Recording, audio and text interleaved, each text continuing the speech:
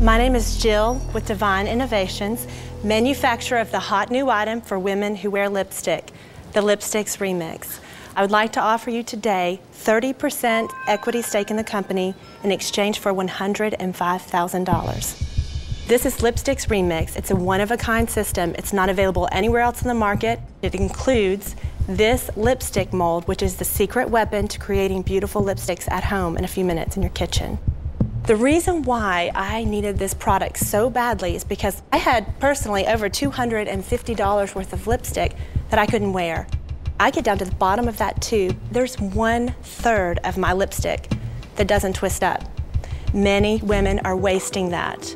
Now, with Lipstix Remix, I could take a couple of those colors, mix them together, and create a beautiful shade that I love. Now is the time to take Lipstix Remix and 3 tubes of your favorite color, and that's enough lipstick to make a brand new tube for free. Jill, how does it work? Let me show you real quick. To take the colors you want to mix together, just put them in your measuring cup. Now you put this in the microwave for 45 seconds, you're going to end up with this, okay? You take your lipstick molds, it's really easy, you just fill it up to the top there, and that goes in the freezer for 10 minutes. Now I do have one that's already ready here for us. This is the really exciting part. Okay, you just pop off the top, okay? So all you do is you turn it upside down, and you're ready to pull it out of the tube.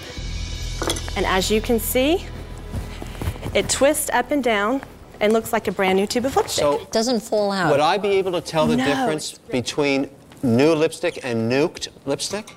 Well, in fact, you would not. The major manufacturers heat and reheat their lipstick all the time. Jill, I'm a guy.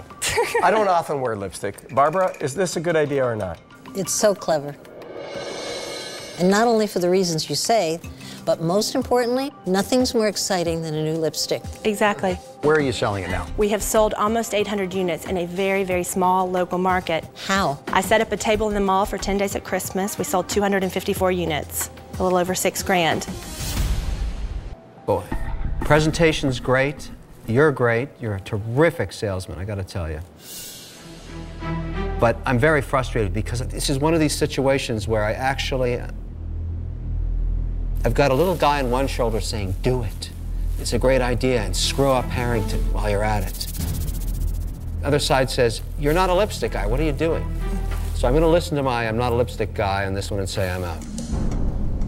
But with huge reservations.